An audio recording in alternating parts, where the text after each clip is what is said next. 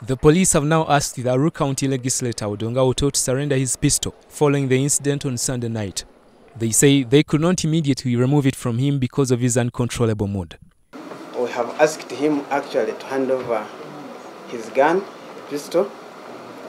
This came after police got a report yesterday after midnight that there was a chaos at Mo Petrol Station in Zzana caused by him.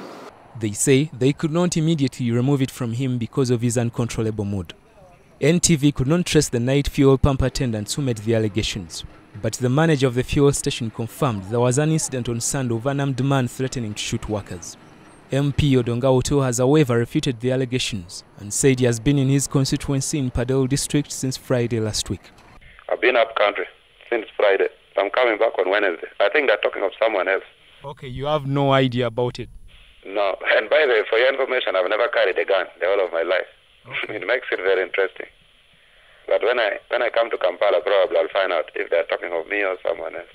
That is theirs, but I'm up country. I am just listening to this also. I've received several calls. The case was registered at Katwe Police Station.